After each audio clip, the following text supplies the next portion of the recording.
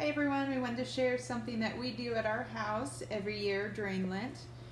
We found these Lenten cards on the Catholic Company, and they're just little cards for each day of Lent that deal with prayer, fasting, almsgiving, and so there's something different for us to do each day.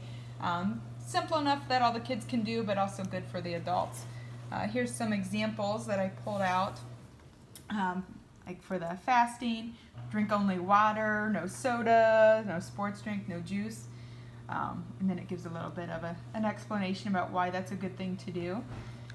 An almsgiving one example here is ask your mom and dad for a real hard job and then do it cheerfully. That's always a good one. And here's the one. Today is the 23rd day of Lent, so this is the one we did today. It talks about pretzels, our special food of Lent.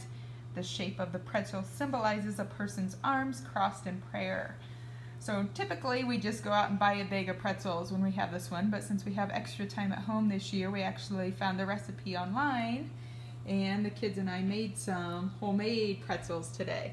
So they turned out pretty good. So that's something that we found that's been helpful during Lent to keep us focused and give us a little challenge each day.